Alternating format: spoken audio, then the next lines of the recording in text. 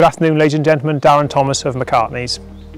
Today I find myself in the popular village of Llanfrynach, just a few miles from Brecon, the Monmouth to Brecon Canal, and in the foothills of the Brecon Beacons mountain range. And behind me you see the iconic White Swan, set in the heart of the village opposite the village church.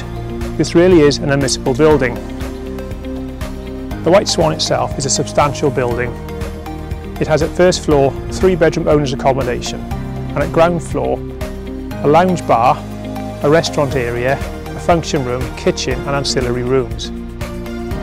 The property stands in grounds of about 0.6 of an acre, giving it tremendous potential for redevelopment, subject to all the usual consents and consultation with the Brecon Beacons National Park. Alternatively, of course, the property could be reopened as a public house restaurant, being located in this popular tourist village so close to many facilities. The property will, however, require some updating and remodelling, giving the buyer the potential to create a fine property.